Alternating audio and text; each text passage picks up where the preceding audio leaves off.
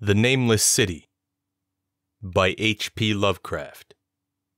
Narrated by Blake Butler. When I drew nigh the Nameless City, I knew it was accursed.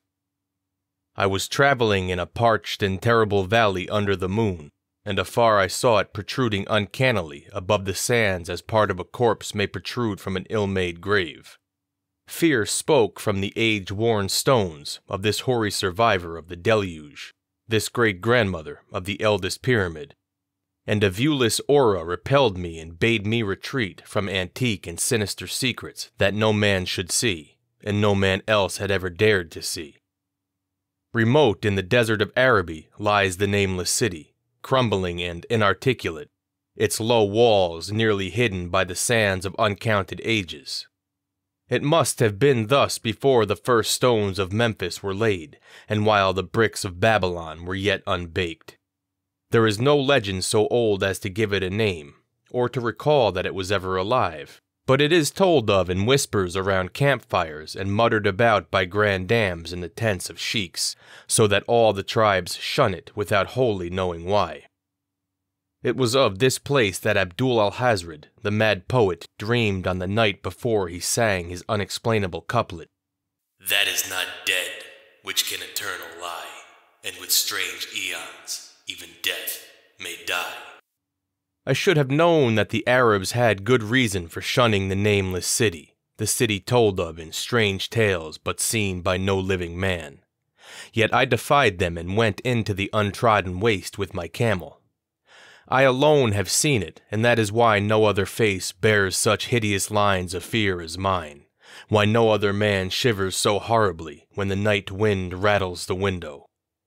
When I came upon it in the ghastly stillness of unending sleep, it looked at me, chilly from the rays of a cold moon amidst the desert's heat. And as I returned its look, I forgot my triumph at finding it, and stood still with my camel to wait for dawn.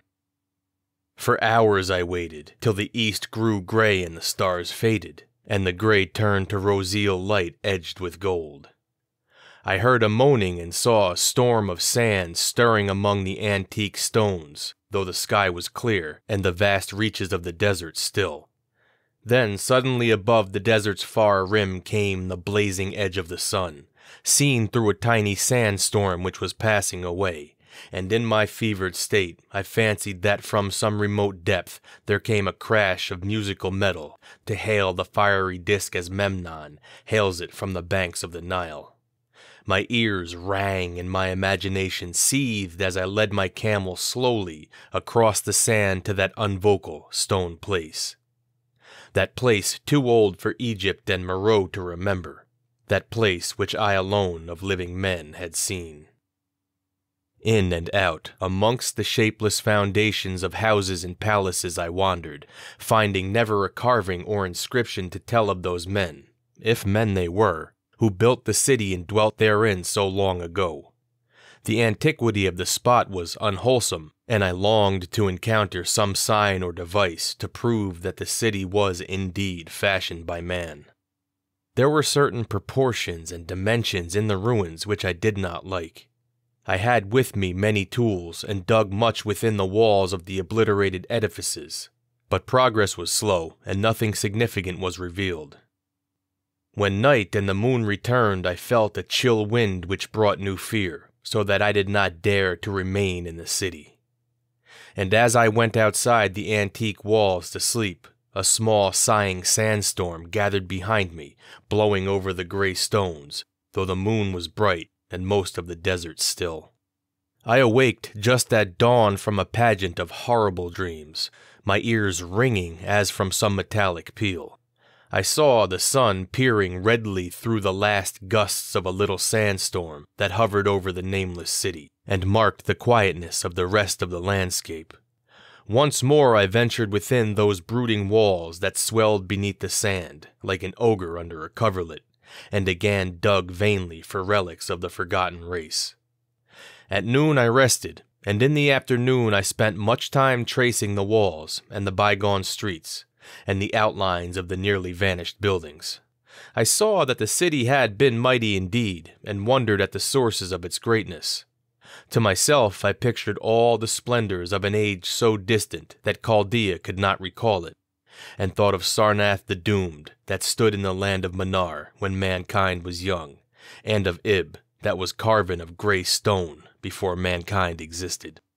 All at once I came upon a place where the bedrock rose stark through the sand and formed a low cliff. And here I saw, with joy, what seemed to promise further traces of the antediluvian people. Hewn rudely on the face of the cliff were the unmistakable facades of several small, squat rock houses or temples, whose interiors might preserve many secrets of ages too remote for calculation, though sandstorms had long effaced any carvings which may have been outside. Very low and sand-choked were all of the dark apertures near me, but I cleared one with my spade and crawled through it, carrying a torch to reveal whatever mysteries it might hold. When I was inside, I saw that the cavern was indeed a temple, and beheld plain signs of the race that had lived and worshipped before the desert was a desert. Primitive altars, pillars, and niches, all curiously low, were not absent. And though I saw no sculptures nor frescoes, there were many singular stones clearly shaped into symbols by artificial means. The lowness of the chiseled chamber was very strange, for I could hardly more than kneel upright. But the area was so great that my torch shewed only a part at a time.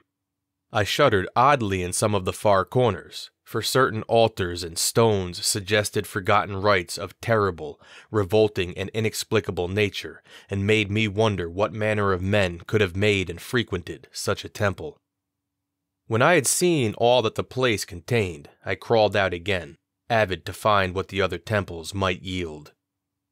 Night had now approached, yet the tangible things I had seen made curiosity stronger than fear, so that I did not flee from the long, moon-cast shadows that had daunted me when I first saw the Nameless City.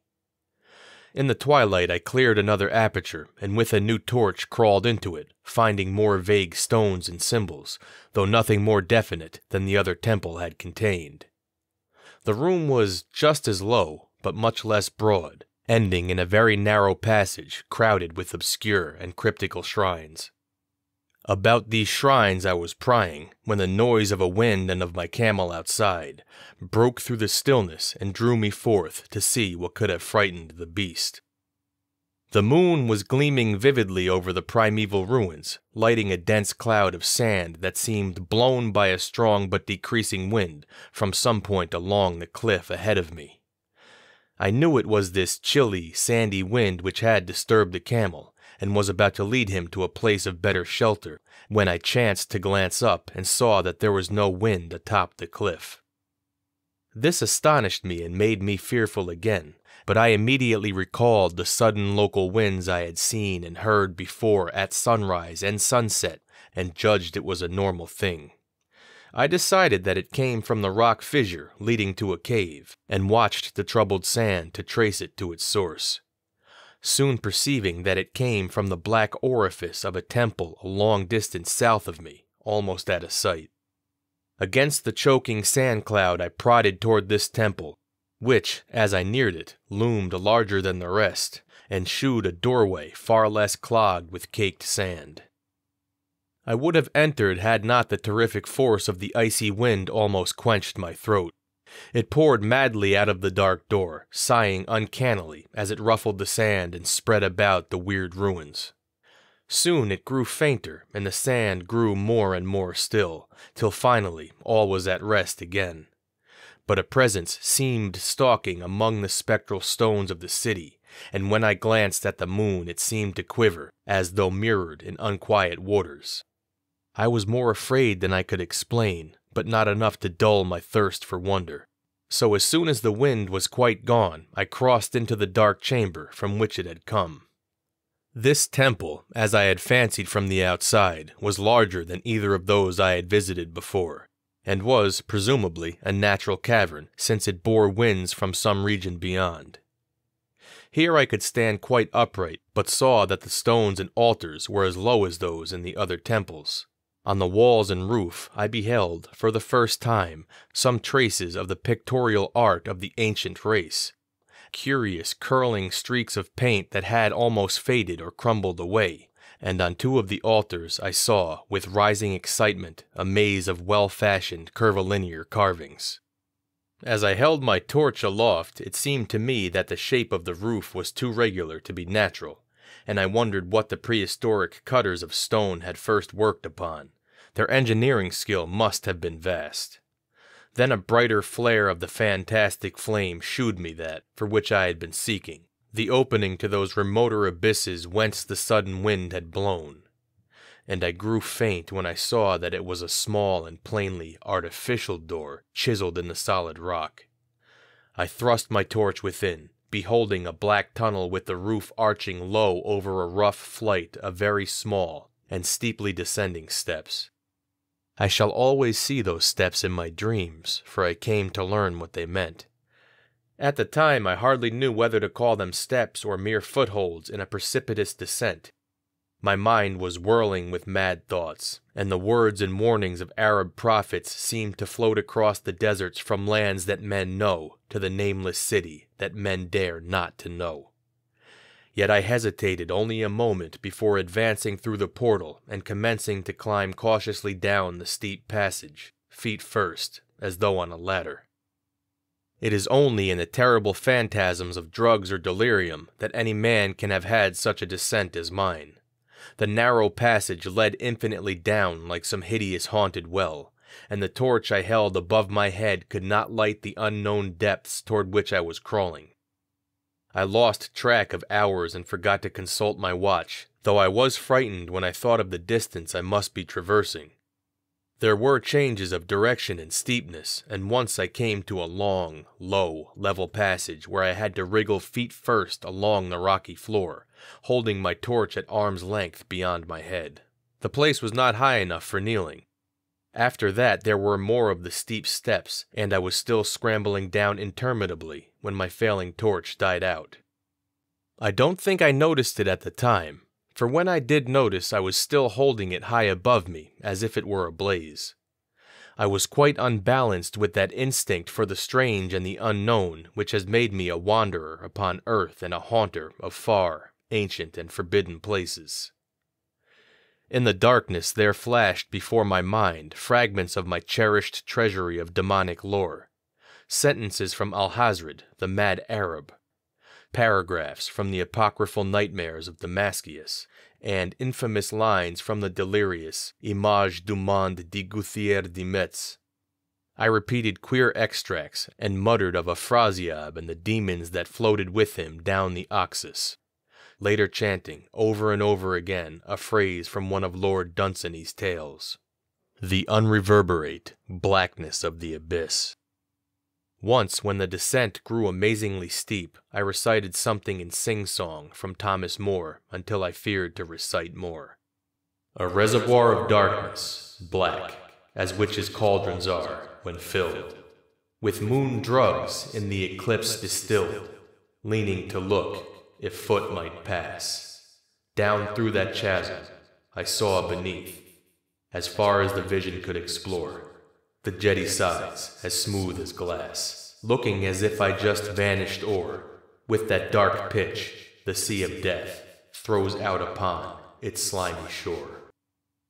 Time had quite ceased to exist when my feet again felt a level floor, and I found myself in a place slightly higher than the rooms in the two smaller temples now so incalculably far above my head. I could not quite stand, but could kneel upright, and in the dark I shuffled and crept hither and thither at random. I soon knew that I was in a narrow passage whose walls were lined with cases of wood having glass fronts. As in that Paleozoic and abysmal place I felt of such things as polished wood and glass, I shuddered at the possible implications. The cases were apparently ranged along each side of the passage at regular intervals, and were oblong and horizontal, hideously like coffins in shape and size. When I tried to move 2 or 3 for further examination, I found that they were firmly fastened. I saw that the passage was a long one, so floundered ahead rapidly in a creeping run that would have seemed horrible had any eye watched me in the blackness, crossing from side to side occasionally to feel of my surroundings and be sure that the walls and rows of cases still stretched on.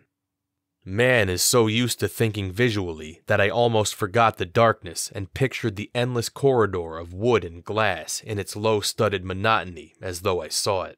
And then, in a moment of indescribable emotion, I did see it. Just when my fancy merged into real sight, I cannot tell. But there came a gradual glow ahead, and all at once I knew that I saw the dim outlines of the corridors and the cases, revealed by some unknown subterranean phosphorescence. For a little while all was exactly as I had imagined it, since the glow was very faint. But as I mechanically kept on stumbling ahead into the stronger light, I realized that my fancy had been but feeble. The hall was no relic of credulity like the temples in the city above, but a monument of the most magnificent and exotic art. Rich, vivid, and daringly fantastic designs and pictures formed a continuous scheme of mural painting whose lines and colors were beyond description. The cases were of a strange golden wood, with fronts of exquisite glass, and contained the mummified forms of creatures, outreaching in grotesqueness the most chaotic dreams of man. To convey any idea of these monstrosities is impossible. They were of the reptile kind, with body lines suggesting sometimes the crocodile, sometimes the seal, but more often nothing of which either the naturalist or the paleontologist ever heard.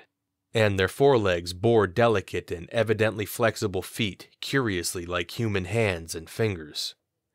But the strangest of all were their heads, which presented a contour violating all known biological principles.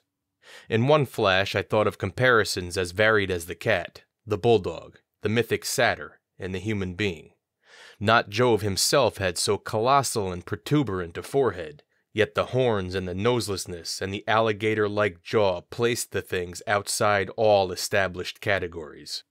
I debated for a time on the reality of the mummies, half suspecting they were artificial idols, but soon decided they were, indeed, some Paleogean species which had lived when the Nameless City was alive.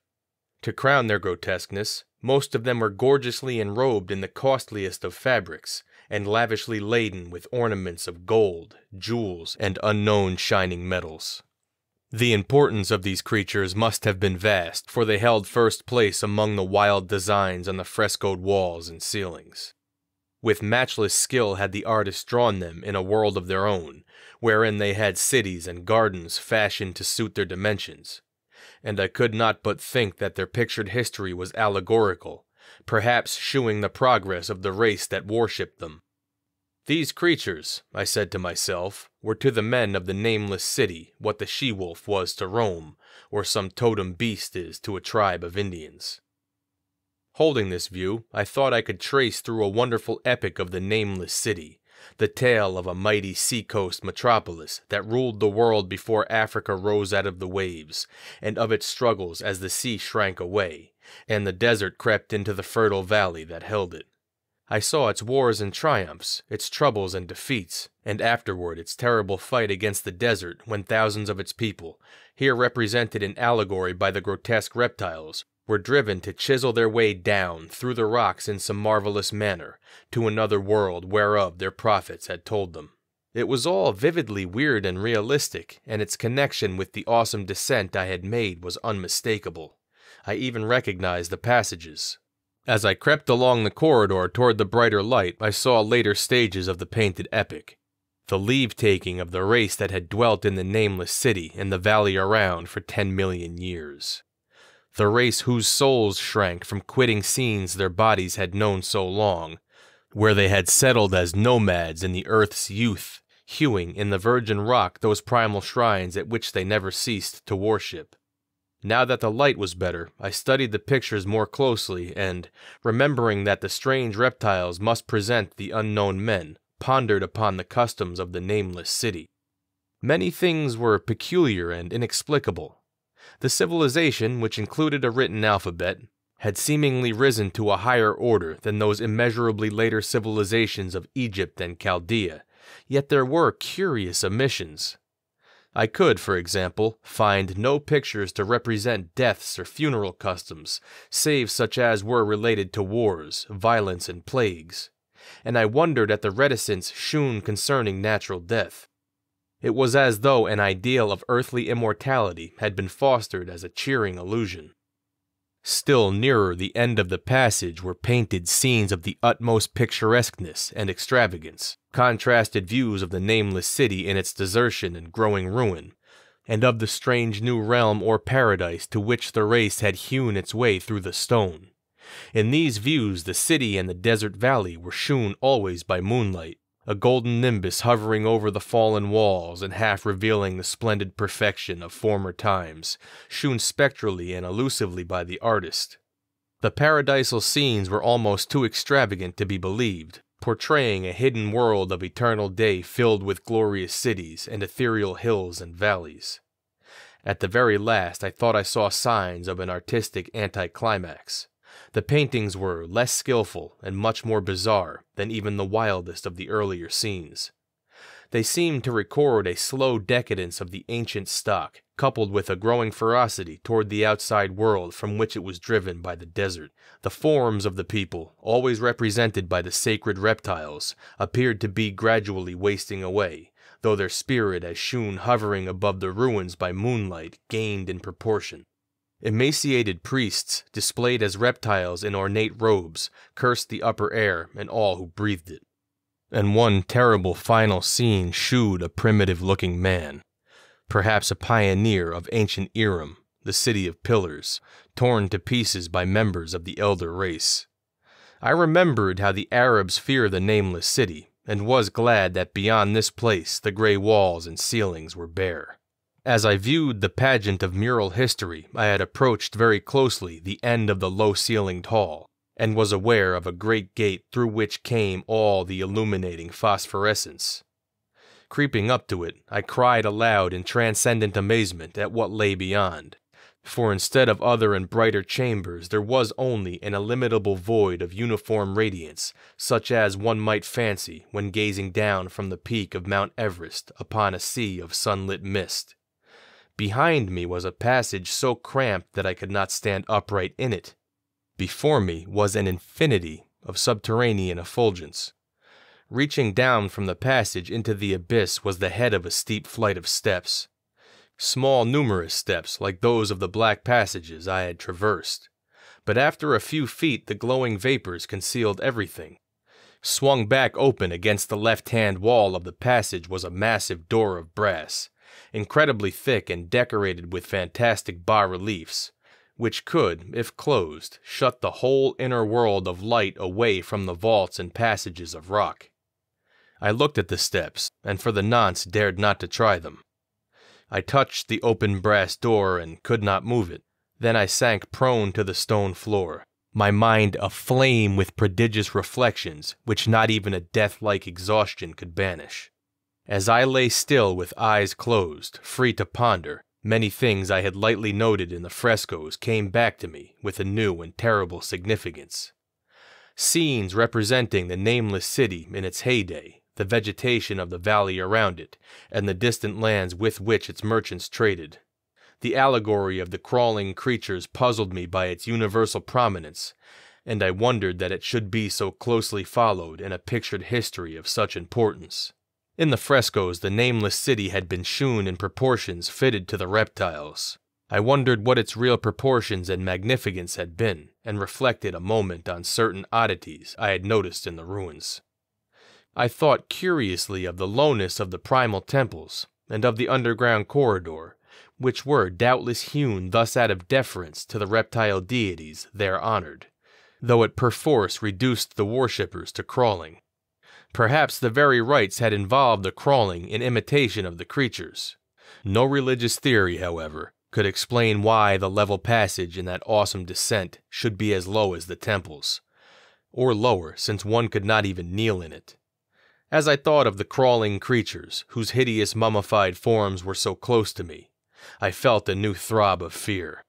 Mental associations are curious, and I shrank from the idea that except for the poor primitive man torn to pieces in that last painting, mine was the only human form amidst the many relics and symbols of primordial life. But as always in my strange and roving existence, wonder soon drove out fear, for the luminous abyss and what it might contain presented a problem worthy of the greatest explorer. That a weird world of mystery lay far down that flight of peculiarly small steps I could not doubt, and I hoped to find there those human memorials which the painted corridor had failed to give. The frescoes had pictured unbelievable cities, hills, and valleys in this lower realm, and my fancy dwelt on the rich and colossal ruins that awaited me. My fears, indeed, concerned the past rather than the future. Not even the physical horror of my position in that cramped corridor of dead reptiles and antediluvian frescoes, miles below the world I knew and faced by another world of eerie light and mist, could not match the lethal dread I felt at the abysmal antiquity of the scene and its soul. An ancientness so vast that measurement is feeble seemed to leer down from the primal stones and rock-hewn temples in the Nameless City, while the very latest of the astounding maps in the frescoes shewed oceans and continents that man has forgotten, with only here and there some vaguely familiar outline. Of what could have happened in the geological eons since the painting ceased and the death-hating race resentfully succumbed to decay, no man might say. Life had once teemed in these caverns and in the luminous realm beyond. Now I was alone with vivid relics, and I trembled to think of the countless ages through which these relics had kept a silent and deserted vigil. Suddenly there came another burst of that acute fear which had intermittently seized me ever since I first saw the terrible valley and the nameless city under a cold moon. And despite my exhaustion, I found myself startling frantically to a sitting posture and gazing back along the black corridor toward the tunnels that rose to the outer world. My sensations were much like those which had made me shun the Nameless City at night, and were as inexplicable as they were poignant. In another moment, however, I received a still greater shock in the form of a definite sound, the first which had broken the utter silence of these tomb-like depths. It was a deep, low moaning, as of a distant throng of condemned spirits, that came from the direction in which I was staring. Its volume rapidly grew, till soon it reverberated frightfully through the low passage, and at the same time I became conscious of an increasing draught of cold air, likewise flowing from the tunnels and the city above. The touch of air seemed to restore my balance, for I instantly recalled the sudden gusts which had risen around the mouth of the abyss each sunset and sunrise, one of which had, indeed, served to reveal the hidden tunnels to me. I looked at my watch and saw that sunrise was near, so braced myself to resist the gale which was sweeping down to its cavern home, as it had swept forth at evening. My fear again waned low, since a natural phenomenon tends to dispel broodings over the unknown. More and more madly poured the shrieking, moaning night wind into that gulf of inner earth. I dropped prone again and clutched vainly at the floor for fear of being swept bodily through the open gate into the phosphorescent abyss. Such fury I had not expected, and as I grew aware of an actual slipping of my form toward the abyss, I was beset by 1,000 new terrors of apprehension and imagination. The malignancy of the blast awakened incredible fancies. Once more I compared myself shudderingly to the only other human image in that frightful corridor, the man who was torn to pieces by the nameless race. For in the fiendish clawing of the swirling currents there seemed to abide a vindictive rage all the stronger because it was largely impotent. I think I screamed frantically near the last. I was almost mad. But if I did so, my cries were lost in the hell-born babble of the howling wind-wraiths. I tried to crawl against the murderous invisible torrent, but I could not even hold my own as I was pushed slowly and inexorably toward the unknown world. Finally, reason must have wholly snapped, for I fell babbling over and over that unexplainable couplet of the mad Arab Alhazred, who dreamed of the Nameless City. That is not dead, which can eternal lie, and with strange eons, even death may die. Only the grim, brooding desert gods know what really took place. What indescribable struggles and scrambles in the dark I endured, or what Abaddon guided me back to life, where I must always remember and shiver in the night wind till oblivion, or worse, claims me. Monstrous, unnatural, colossal was the thing, too far beyond all the ideas of man to be believed except in silent damnable small hours when one cannot sleep. I've said that the fury of the rushing blast was infernal, cacodemoniacal, and that its voices were hideous with the pent-up viciousness of desolate eternities. Presently those voices, while still chaotic before me, seemed to my beating brain to take articulate form behind me, and down there in the grave of unnumbered eon-dead antiquities, leagues below the dawn-lit world of men, I heard the ghastly cursing and snarling of strange-tongued fiends. Turning, I saw outlined against the luminous ether of the abyss what could not be seen against the dark of the corridor, a nightmare horde of rushing devils, hate-distorted, grotesquely panoplied, half-transparent, devils of a race no man might mistake, the crawling reptiles of the Nameless City. And as the wind died away, I was plunged into the ghoul-peopled blackness of Earth's bowels. For behind the last of the creatures the great brazen door clanged shut with a deafening peal of metallic music, whose reverberations swelled out to the distant world to hail the rising sun as Memnon hails it from the banks of the Nile.